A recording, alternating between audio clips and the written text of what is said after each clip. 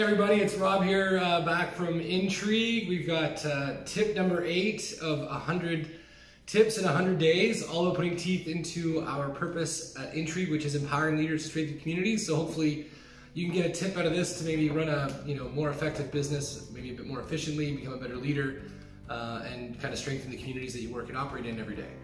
And the essence of all this is essentially a decade plus of scar tissue. So we figure we share some learnings that we had that we kind of wish we knew when we had started, or even wish I had known 5 years ago.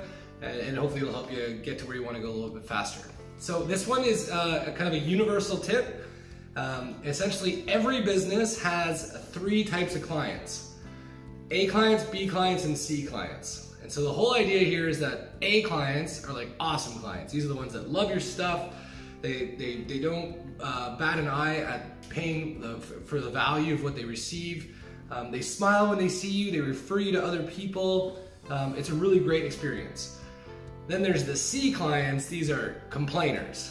These people essentially suck the life and energy out of not only your company, but yourself every single time you interact with them.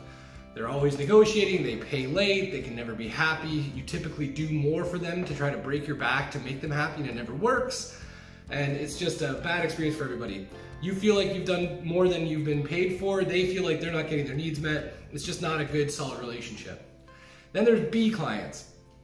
B clients have the potential to become A clients. So they may not be exactly where you want them to be quite yet, but they've got opportunity, they're great to work with, and we want to just move them into an A client status. That means different things for different businesses.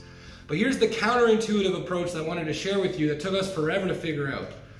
For every C client you decide to work with, because essentially when you're starting to grow, if someone's got a heartbeat and a check, it's probably a good customer. But this is a trap. And so the whole idea is that every C client you work with, you're missing the opportunity to work with maybe 5 Bs or 10 As, because they're just a lot easier to manage. And C clients just suck. So we get romanced by money when we're all trying to grow and we need to fill up our top line and make payroll and all that kind of stuff.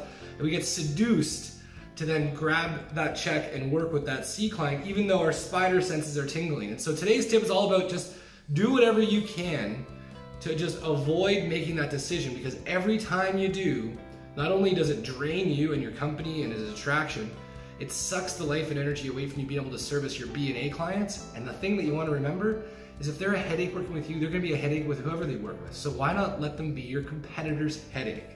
So that's tip number 8 of 100 business tips in 100 days. I hope it helps. It's all about A, B, and C clients, and I'll see you tomorrow. Bye.